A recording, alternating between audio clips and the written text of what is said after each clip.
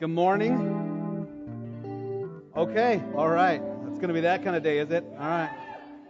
I appreciate that.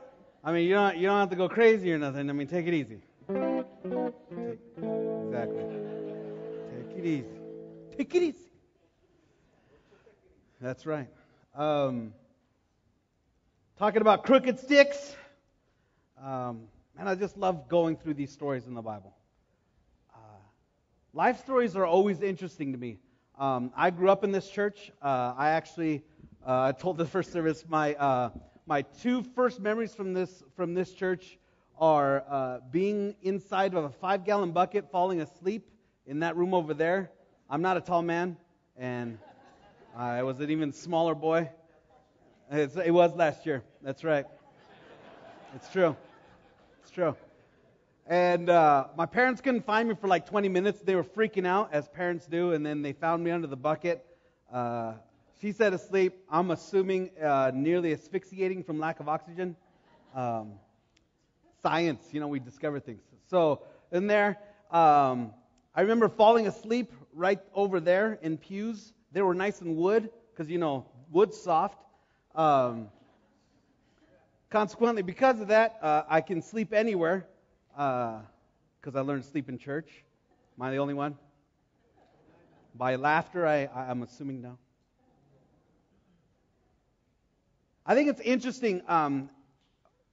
Let's go to the Wayback Machine. Ready? Let's go in the Wayback Machine. Let's remember what it was like to be a 15 or 16-year-old. For some of you, it might be a year. You might be 15 or 16. But for most of us in here, it looks like a beautiful crowd.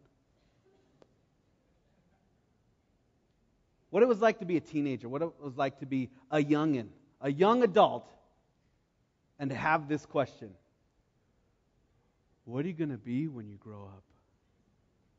That's nerve-wracking. As a teenager, it's nerve-wracking. Let's be honest, as adults, it's nerve-wracking. Right?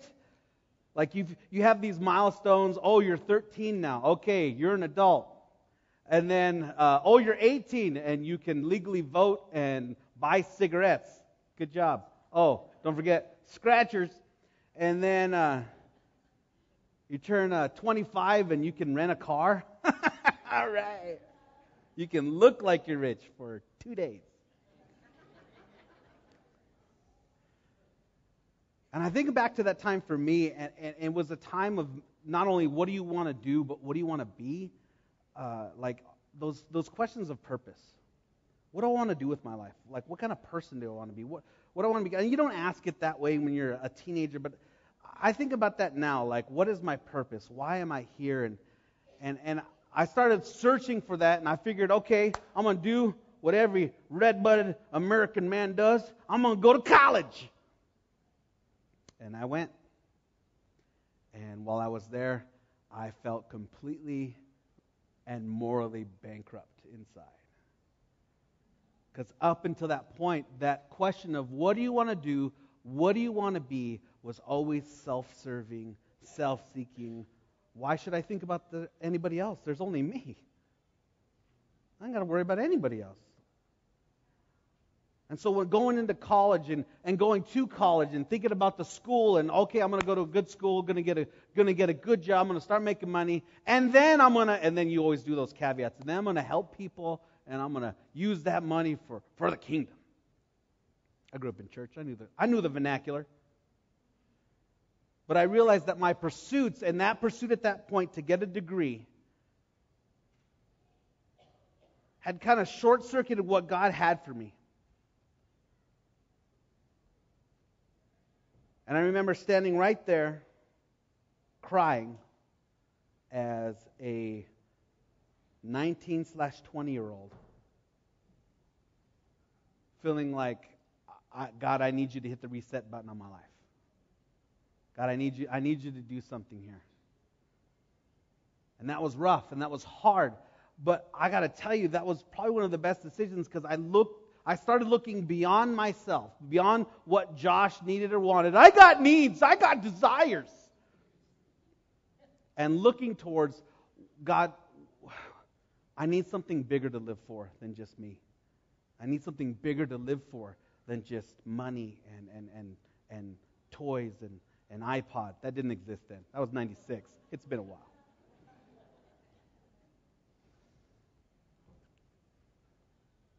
And this issue of purpose came to a head because I went to Master's Commission. It's a ministry trade school. They used to be everywhere, and there was one in this church. And part of that is you come to this building every single day, and you're going to Bible college courses, and you're praying for an hour a day, and you're doing your 250 scripture memory verses. And yeah, we had to memorize 250 scriptures to graduate from each year, and that was rough. And the first one I memorized was Jesus wept, because I'm not an idiot. Boom, one down. Jesus wept. You're welcome.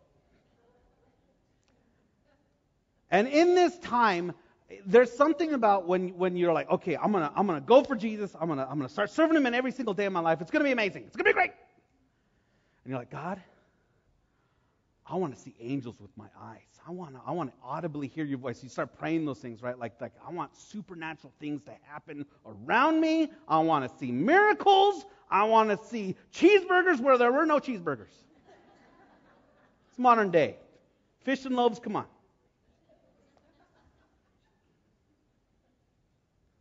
Lord Jesus, put a hedge of protection around my pancreas. You know, that kind of stuff. So, I think one of the stories from that time in my life kind of encapsulates kind of where I was and where a lot of us were in Master's Commission. And there was a young lady who was praying to audibly hear God's voice. She wanted to see God. God, I want to see you with my eyes. I don't want to just like kind of experience you on the side. I want to know that I've physically seen you with my eyes. I want to hear you. I want to hear the audible voice of the Lord with my ears and my face. So she's praying for an hour. God, I want to see you. God, I want to see you. God, I want to hear you. I want to see angels. I want to see the supernatural. She's going off. Prayer ends. Nothing happened, but she gets like this feeling in her stomach. And you know, sometimes, like right there, that's him. No, I'm just joking. Come on, it's the elephant in the room. We all heard it. It's okay. But she gets this feeling in her stomach, like, and you know, like when you just know something's going to happen, right? Just it's that sixth sense, whatever. It's that Holy Spirit inside of you. Something's going to happen, and you're just waiting. So she gets up and she starts walking. She's walking down the hallway, and she's about to turn the corner, and she hears footsteps, and her stomach goes. She's like, oh no, it's happening. And footsteps are coming. All of a sudden, she sees a figure turn the corner, and she's like, oh! And it's her friend. And at that moment, she hears God tell her, you want to see the supernatural and angels, but you can't even handle seeing your friend. I think a lot of times, we as human beings want to see these amazing works of God. And hey, I want to see them too. I'm not discounting that at all. But we totally forget that sometimes God works in the background. God works in the normal. God works in the mundane. Not that He doesn't do that. Because I've been in those experiences where we've prayed for somebody and they receive sight. It's the nuttiest thing. You're like, you were blind and now you're not. I don't know what to do with that information. Can we go get some tacos? I need to figure this out. Is the paleta man near? I need a paleta.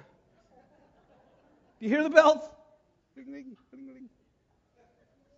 We want these supernatural experiences. You look at our television. This isn't just a Christian thing. Look at our television. What's one of the longest running television shows right now? Supernatural. God Friended Me. What's the biggest franchise right now of movies? Marvel. Super beings doing supernatural things around us regular humans. I want to fly around. I want to do that right there and then start swinging. Although there's not many, I guess it'd be from trees in Grand Junction. There's not many tall buildings to do that too.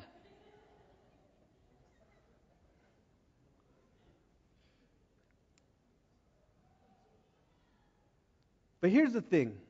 God working in the background, God working in the normal, in the mundane, that's in Scripture as well. Because today we're going to be talking about Esther, God's diva. God's diva.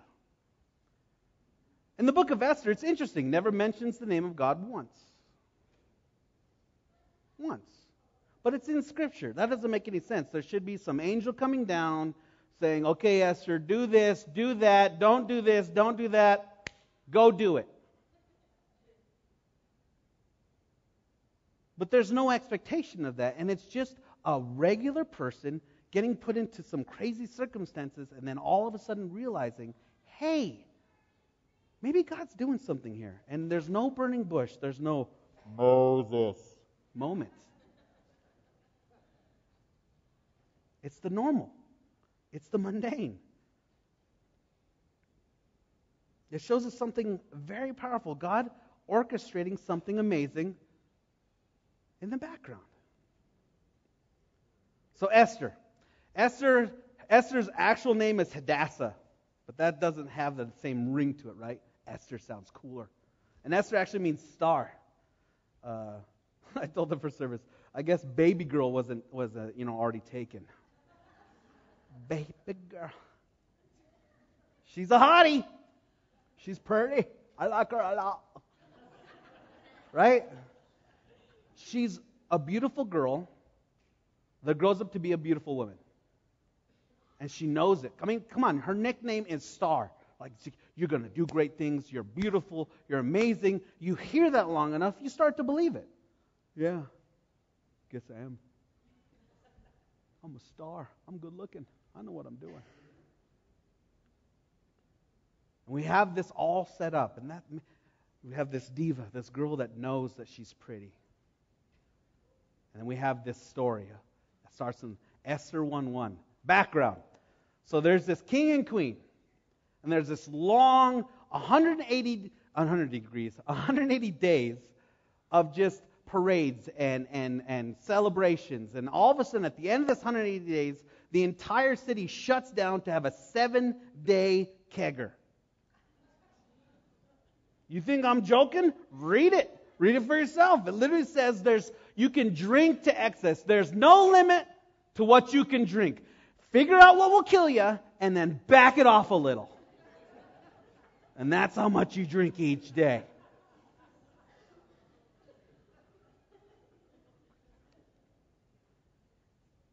That's right. Back it off only just a little, though. This huge rager. It's the end of the 7 days. They're all having a good time. And at this point, there's the king and all his generals and princes, and they're all chilling at their party. And the queen is chilling at her party with all the women who are married to these guys. And you know what? The king's like, okay, here's what we're going to do. Y'all need to see how good looking my wife Vashti is. It's going to be great. You know what? Maybe I'll have her do a little dance for you. A little dance. So you know what's mine. Sends the servants over there, and you got to wonder what that exchange was. Hey, the king would really like it if you would go and put on your nice robes and look pretty and parade yourself in front of the men, and so everybody will know how blessed the king is because he has this beautiful wife. Is he drunk? Why, yes. Yes, he is. And like any normal human being, I ain't going. You know what? No. I'm not going. You tell him I had something else to do. I was combing my hair and I couldn't come. Servants come back and they tell him, she said no, she's not coming. There's nothing you can do or say about it. And he's drunk and he's in front of all his friends. And there's a perception he has to maintain. And he, what is commonly known by kids today, is freaking out. You're going to disrespect me in front of my friends? You're going to disrespect me in front of my friends? He doesn't know what to do. He calls his advisors over. What should I do here? And the advisors, man, they're awesome too, because they're like, you know what? Here's the problem, King. If she disrespects you and doesn't do what you tell her, then all our wives are going to do the same thing to us. They have great marriages, by the way, that they have to worry about subjugating their wives. And so if they hear that the queen doesn't have to respect you and do what you say, they're going to do the same for us. And they're not going to do what I say. And I really like sandwiches at 2 p.m. I'm not going to get my sandwiches.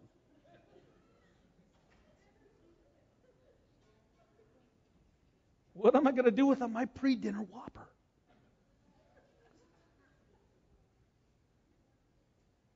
So he's like, you know what, you're right. What do we do? It's like, here's what you can do. You're going to put her away.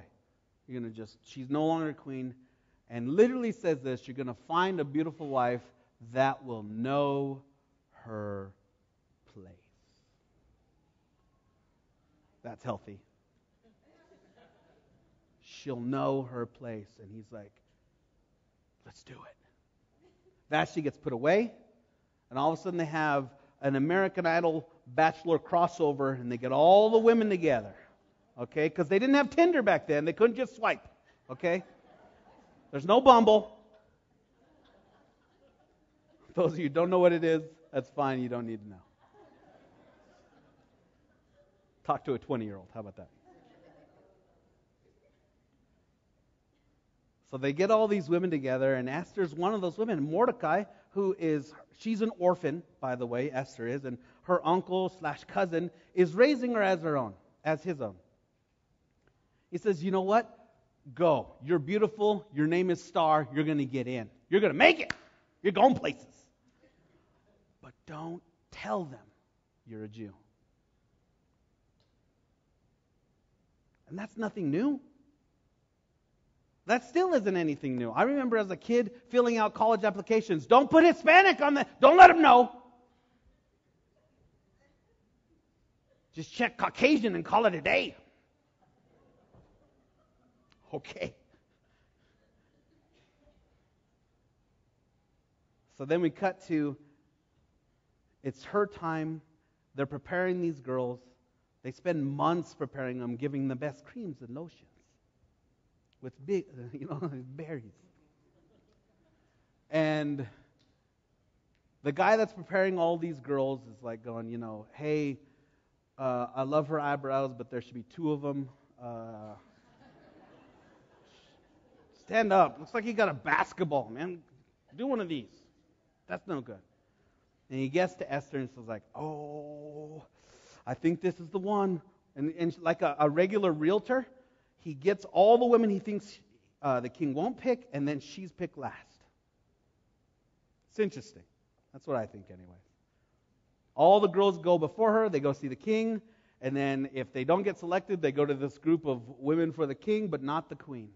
Esther comes in. All she has is herself. She doesn't bring anything with her. She gets selected, and we're off and running.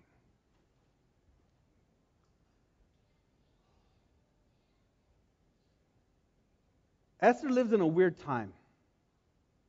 The Israelites are not in Israel.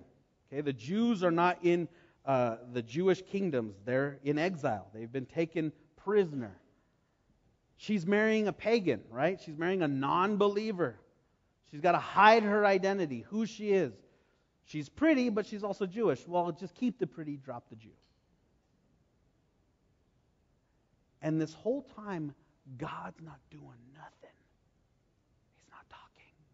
There's no prophets. There's not even a whisper like this.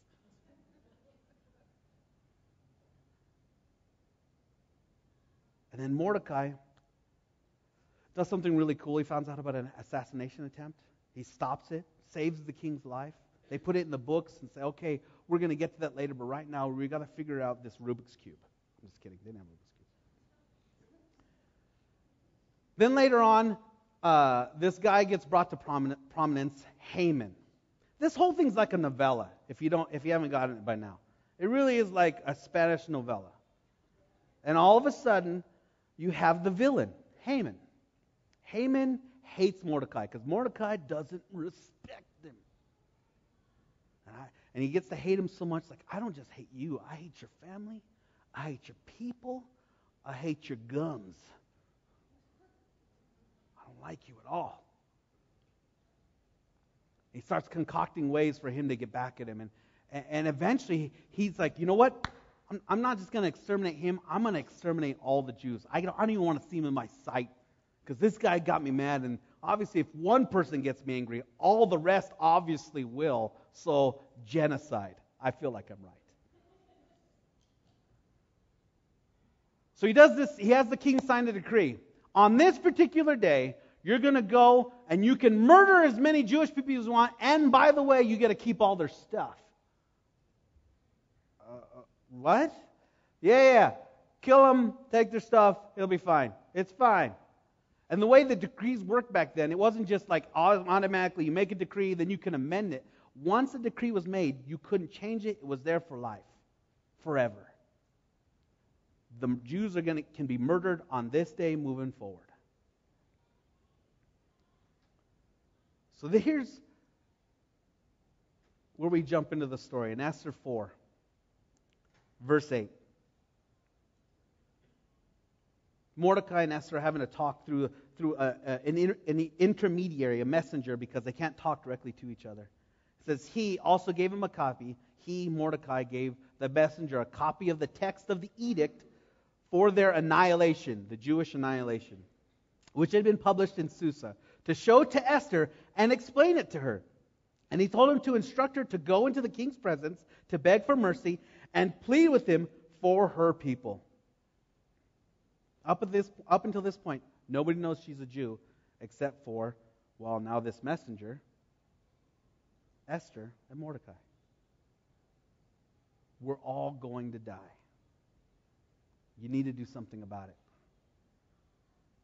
Open your mouth and stick up for your people. Her response is in verse 11 of chapter 4. All the king's officials and the people of the royal provinces know that for any man or woman who approaches the king in the inner court without being summoned, the king has but one law, that they be put to death unless the king extends the gold scepter to them and spares their lives. But 30 days have passed since I was called to go to the king. You know what? That sounds rough. I mean, I'm really sorry that all of our people are going to be murdered and slaughtered, but I'm really nervous. And if I go to the king and he doesn't extend the scepter, I'm going to die. So thanks, but no thanks. Sorry, bye. I can't help you. It's too scary. No thank you. You know what? I'm sorry for you guys out there. In here, I'm sorry. Mordecai, sensing what was going on, tells her in verse 13, he sent back this answer: do not think that because you are in the king's house, you alone of all the Jews will escape. Many of us get so caught up in the life that we're living that we lose sight of why God has given us these blessings. God doesn't bless. I got a list for right second. God does not bless us so that we can keep it. God has not granted you that job or that car or your health or your family or those positions that you hold just for you.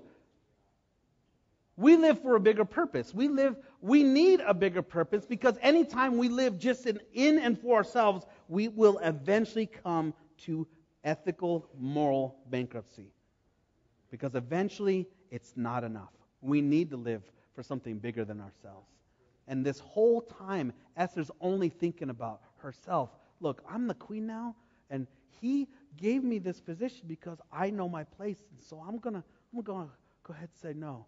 And she forgets that maybe, just maybe, God has blessed her with that position in order to save her people. Just maybe.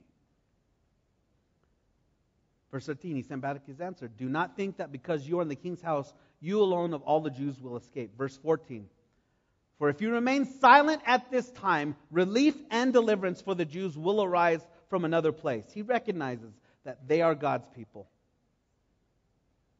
But you and your father's family will perish.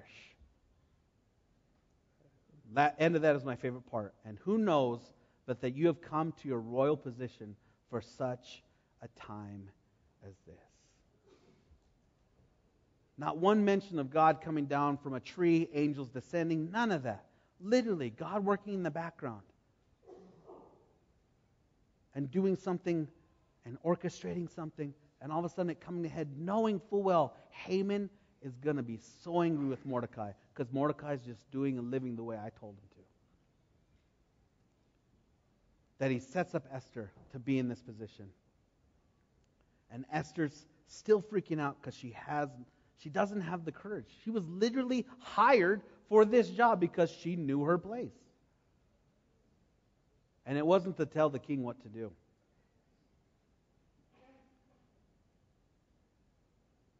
But if we lose sight of connecting our blessing with God's purposes, we lose sight of ever being used by God. Our blessing, our position. And I say I'm as susceptible to this as anybody else. When we lose sight of why we receive these blessings, we lose sight, potentially for a long time, of God's purpose in our life. And who knows but that you have come to your royal position for such a time as this. What is the point of God's blessing in our life? Do I have the house I have? Do I have the family I have? Do I have the job I have? Do I have the friends that I have? Do I have the interests that I have only for my own purposes, only for my own needs and desires? Or do I have those things because maybe, just maybe, one person or one instance I could come in and be God's life and truth and justice and mercy and grace and gentleness and kindness? Could I be that? Or is it just for me so that I could always know I can always afford a double quarter pounder with cheese? Is the end-all be-all of my existence just to be the accumulation of stuff? And man, you know what? I bought the new, best, brightest thing, and now I'm happy. Why? Because I have the new, best, brightest thing. Oh, didn't you hear last week the new thing came out? Oh no, I got to get the new thing. What are we, and I say we, I'm in this with you. What are we doing to make sure that we remember that God's blessings, the blessings we have in our lives, are not only intended for our own use, but for others? It's all over Scripture. In Proverbs 11:25, a generous person will prosper. Whoever refreshes others will be refreshed. If you forgive others, you yourself will be forgiven. Bless others and you will be blessed. It's all over Scripture, Old and New Testament. If you bless others, God will bless you. Again, not for you to be blessed, but for others, everybody. If it's the good news for us, it's the good news for everybody around us. It doesn't just apply to us in the singular, it's us in the plural. And we have Esther trying to figure out what to do here, because she was focused on what she might lose. What's going to happen if I do that? At some point we have to face a decision on whether we will allow God to use us in the position He has placed us in. And we get a choice. We've been put here for something bigger. If we lose the bigger, we lose our purpose.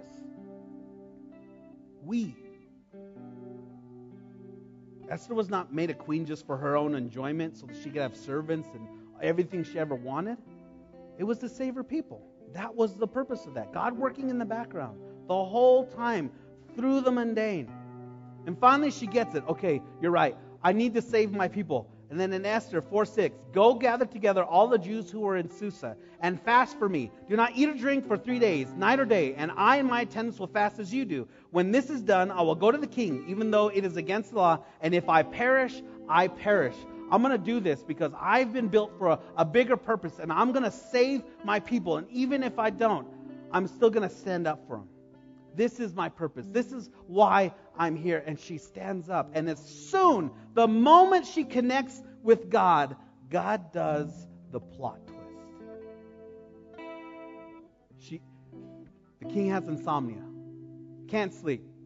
What do you do when you can't sleep? Read something boring.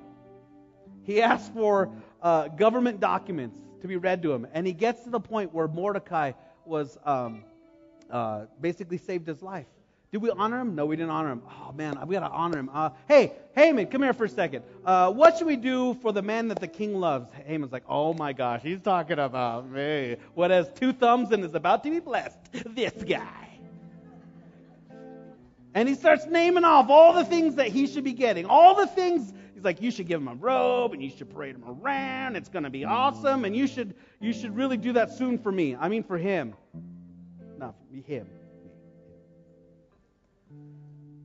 King's like, awesome, do that for Mordecai. Oh, no, not my mortal enemy. I just set up this whole thing to kill him and his entire people. And he starts freaking out. He goes through the process of that.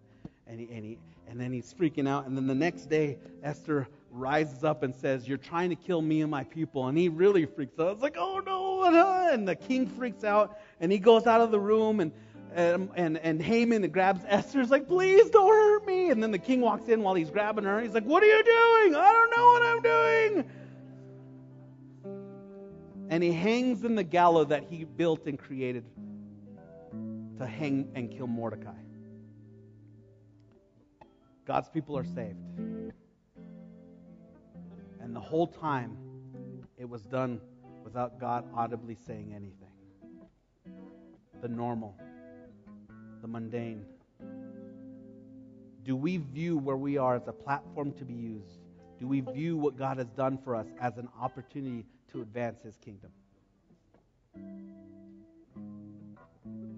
Are we looking for the plot twist? Are we looking for the thing in our life that's like, oh my gosh, I didn't see that coming. I was giving God advice to do it this way, but He decided to do it this way. What does Isaiah 55 say? It says, Isaiah 55, 8 through 9, for my thoughts are not your thoughts, neither are your ways my ways, declares the Lord. As the heavens are higher than the earth, so are my ways higher than your ways, and my thoughts than your thoughts. God has it figured out. And when we decide to live for His purpose, all of a sudden we see amazing things happen, and maybe even saving a people. A purpose greater than ourselves. A reason for why we are here. Because when Esther made the decision to link with God, God used insomnia to turn the situation around.